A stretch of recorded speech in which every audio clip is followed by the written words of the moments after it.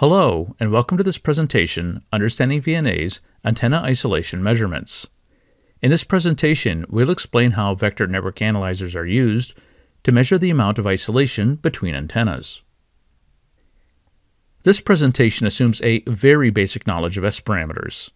If you're unfamiliar with S parameters, or if you'd like a brief review, you might want to watch the presentation Understanding S parameters before beginning this presentation. Let's start by defining antenna isolation, also sometimes called antenna decoupling. In the modern world, antennas are often installed in close proximity to other antennas, for example, on the roof of a building, on a tower, or on a vessel, such as on a ship or an aircraft.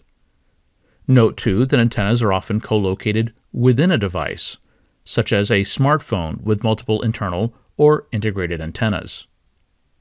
In either case, when antennas are close to each other, signals transmitted from one antenna can easily be coupled into other nearby antennas. This is usually undesirable because strong RF signals can create problems such as desense, intermodulation, etc. To avoid these issues, a certain amount of isolation, also referred to as insertion loss or sometimes as path loss, should be present between the two antennas, and loss on the orders of tens of dB is sufficient in most applications.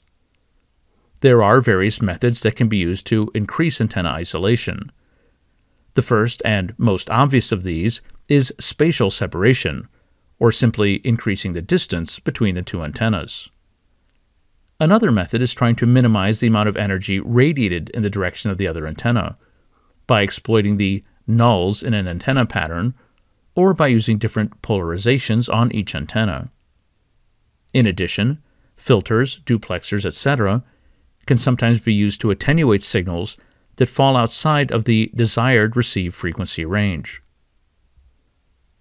One example of the importance of antenna isolation or decoupling is cellular repeater systems using bidirectional amplifiers. These systems use a donor antenna to receive a downlink signal from a base station. The downlink signals are then amplified and passed to a serving antenna to provide improved coverage within a building, etc.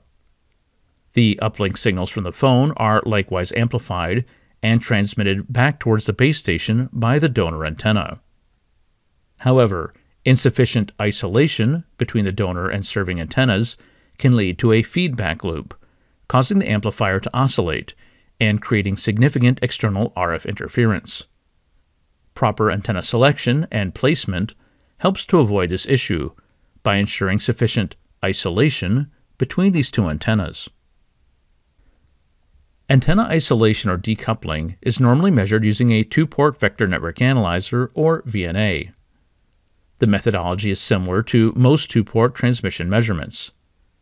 A stimulus signal from the VNA is injected into one of the antennas. This signal is usually swept over the frequency range of interest.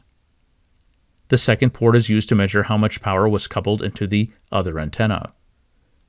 Depending on the direction of the measurement, this may be either an S21 or an S12 measurement. Although two-port measurements are the most common, multi-port VNAs, that is, VNAs with more than two ports, are sometimes used to make measurements for multi-antenna systems. And as with most transmission measurements, a normalization should be performed whenever possible. By connecting these points together and performing a normalization, the effect of cables, connectors, etc. can be removed from the measurement. However, in cases where normalization cannot be performed at the antenna feed points, the loss in feeder cables between the VNA and the antennas must also be accounted for, since uncalibrated cable loss will cause the measured antenna isolation to appear greater than the actual isolation, especially in the case of longer or more lossy cables. And finally, be aware that other over-the-air signals can influence the measurement results. Ideally, measurements should be made when no signals, other than the VNA stimulus signal, are present. Let's look at a couple of measurement results.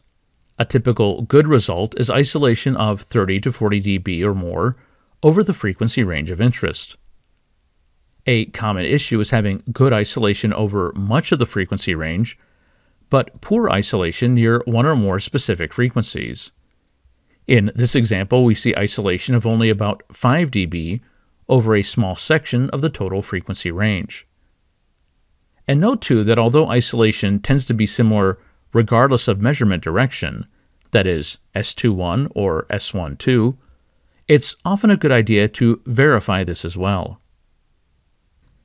Let's end with a brief summary. Antennas are often installed in close physical proximity to other antennas, and because of this, signals can more easily couple between them. If the isolation between antennas is insufficient, this can lead to many issues, such as receiver desense, intermodulation, etc.